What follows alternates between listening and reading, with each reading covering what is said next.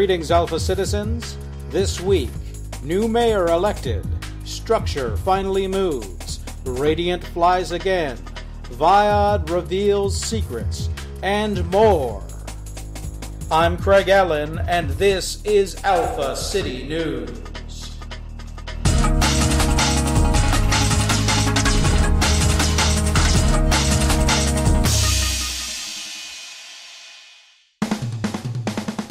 Well, our city has a new mayor. Richard Tricky Dick Noxon was elected over the incumbent by a margin of 53 to 46% of the vote. The outgoing mayor appeared with Mayor-elect Noxon this past Tuesday on the steps of City Hall, and both shook hands cordially and echoed each other's sentiments, promising a smooth transition. Mayor-elect Noxon had nothing but praise for his erstwhile opponent, saying that the previous mayor had done much good for the city, which the new mayor hoped to build upon, moving Alpha City ever forward to a bright future. It is inconceivable that Alpha City, a city of heroes and wonders, would not lead our country into this bright new century and this bright new millennium. It is my hope that I will be able to count on my predecessor to help me and the city by still remaining available for consultation during my term in office. I know, without even asking, that I can count on both the average citizen of our fair city and our super-powered citizenry to help Alpha City maintain its place as a paragon amongst the cities of our world. Thank you all. The new mayor does have his work cut out for him, if only in overcoming the understandable reticence of some Alpha citizens to elect a man who was, for a time, a very well-known villain. Many eyes are watching Tricky Dick, waiting, perhaps, for the other shoe to drop.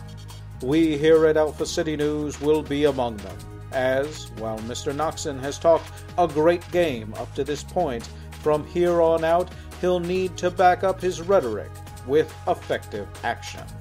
As always, if there's news, Alpha City News will bring it to you. After almost a week of recovery, Structure the Living Building has finally managed to remove itself from the intersection of Bacon Street and Either Avenue, where it fell following its battle to keep the wrecking crew from destroying the Talbert building. Traffic had to be routed around the intersection for the entire week, causing havoc in the commutes of many Alpha citizens. Dr. Escalapius, when questioned by intrepid reporter Lindy Johnston, opined that the wrecking crew had somehow managed to damage Structure's central power core, which the doctor said seemed to be infused with some sort of strange radiation, theorized to be the reason for Structure's sentience. Still shaky on its feet, Structure is being helped by Gargantua back to the empty lot it normally occupies, but this is expected to take most of the afternoon, so be on the lookout for closed intersections all along Bacon Street as the day goes on.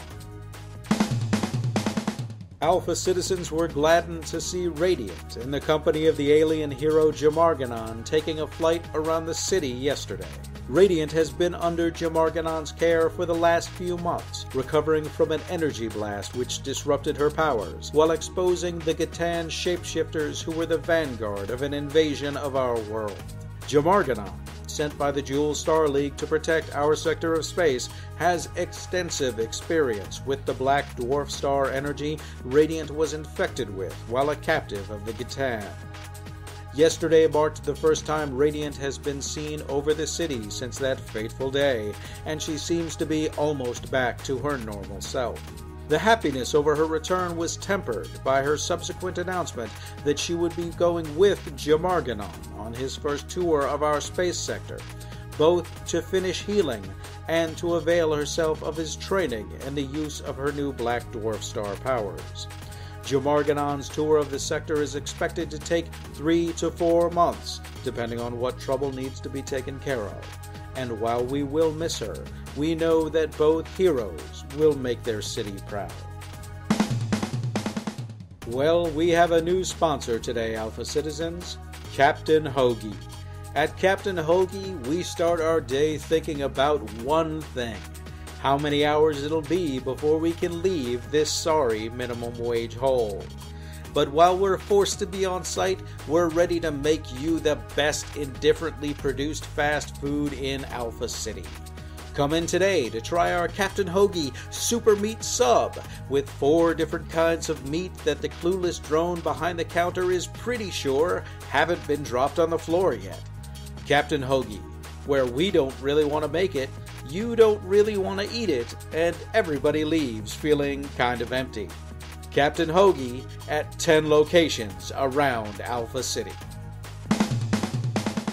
The continuing story of the Viod creature took a strange turn this past week, just after it vanquished another beast empowered by a glowing stone. Since emerging from the explosion that killed student Jamie Evers, the Viod has fought an octopus creature in Alpha Bay, a horrible combination of rat and cockroach that was menacing workers at Eisner University, and is thought to have been responsible for destroying an apartment in University Square. But this week the Viod faced a much deadlier enemy when the execution of murderer Dennis Wilson went wrong. Wilson, convicted of killing his brother so as to inherit all of his dying father's money, was placed in the electric chair at Berryvale Prison and executed at 12:01 a.m. Thursday morning. Seconds after the fatal shock was delivered, however, Wilson's body was reanimated by a flickering purple energy, which destroyed the chair to which Wilson had been bound, and which then blew a hole in the wall of the execution chamber. Wilson, or what had been Wilson, proceeded to cut its way through walls and doors of the prison until it reached freedom. As if drawn by bright lights, it began heading towards Alpha City, throwing cars out of its path as it walked down the highway. Wilson's body had covered less than a mile, though, before the Viod appeared in the sky, landing in front of Wilson's body and deflecting a blast of destruction which would have killed the masked police officers and prison guards who were attempting to halt its progress. The battle between the reanimated killer and the Viod moved quickly off the road and into the woods surrounding the interstate, with officers on site reporting blinding flashes of light, the shattering of trees, the incoherent bellows of Wilson being matched by the ground-shaking volume of the Viod using its own name to punctuate the blows it landed on its foe. After 10 minutes of combat in the trees, Wilson's form flew out of the underbrush, landing unmoving, propped against the hood of a state police vehicle. The Viod then leapt from the darkened forest and, placing one hand around Wilson's neck, proceeded to plunge its other hand into the dead man's chest. Seeming to fight for every inch, Viod slowly pulled a glowing purple stone out of Wilson and, drawing the reanimating energy with it, left Wilson dead once again.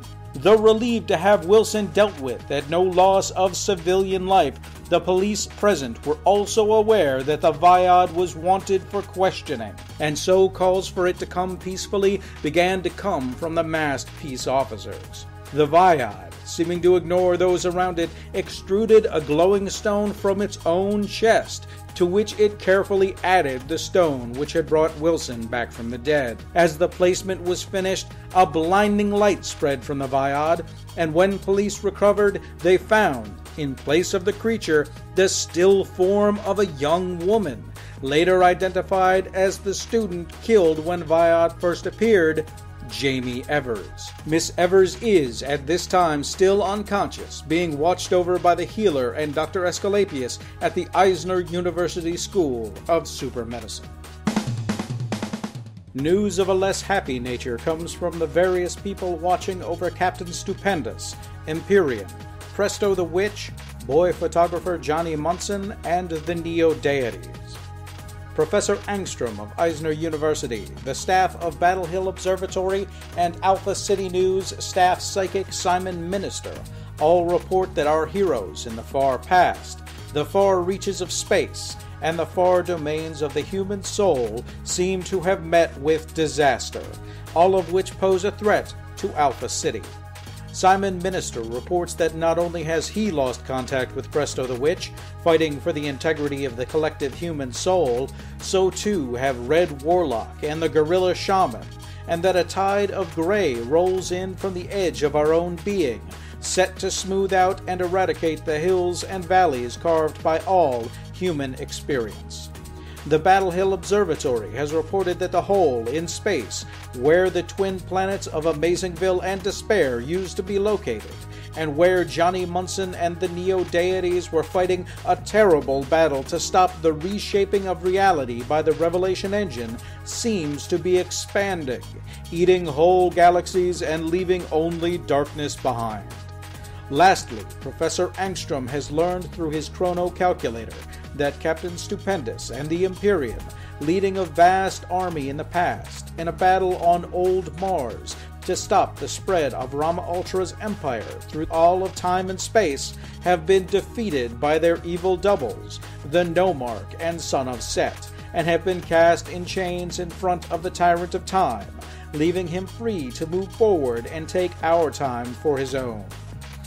With these heroes lost, captured, or worse, and a cataclysm approaching from all sides, worries begin to mount as to how we will manage to avert and survive these multiple threats.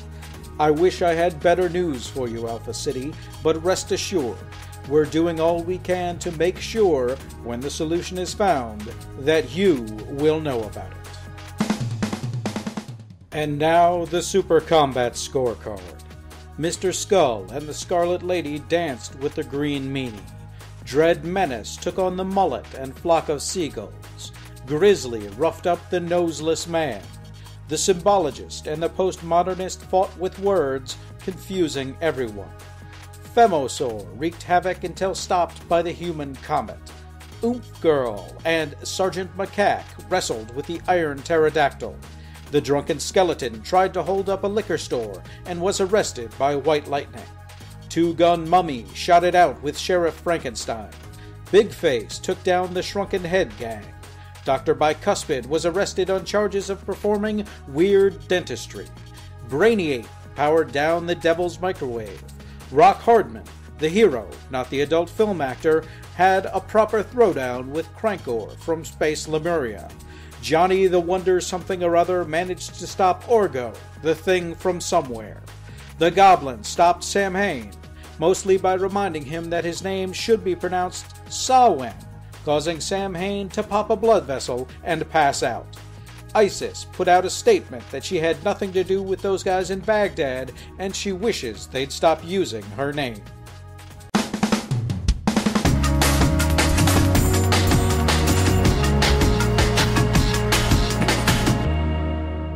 This has been Alpha City News with Craig Allen. Written and produced by Carter Lee. Sound beds provided by Acidus, ASIDUS, and you can find him on SoundCloud.